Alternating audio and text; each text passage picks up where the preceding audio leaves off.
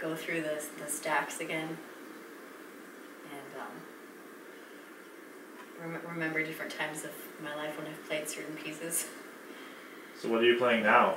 So this is a concerto by J.B. Accolay, Concerto No. 1 in A minor. When did you play this last? Or first? Well, or whenever? the first time I played this, I was probably in the neighborhood of 13, 12, 13. Were you better at violin when you were 13 than you are now? No.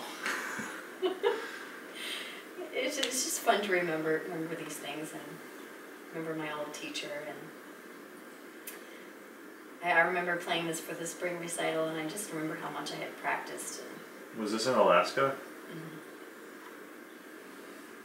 It's just fun to remember different things. Fun to remember playing this and how nervous I was for that recital. Are you nervous right now? No. All right. Let's see if I can play this. And by the way, I just took this out of my music box. Like, what, at 7 o'clock tonight? Mm-hmm. Practiced for maybe half an hour. So it might be a little bit rough, but we'll see.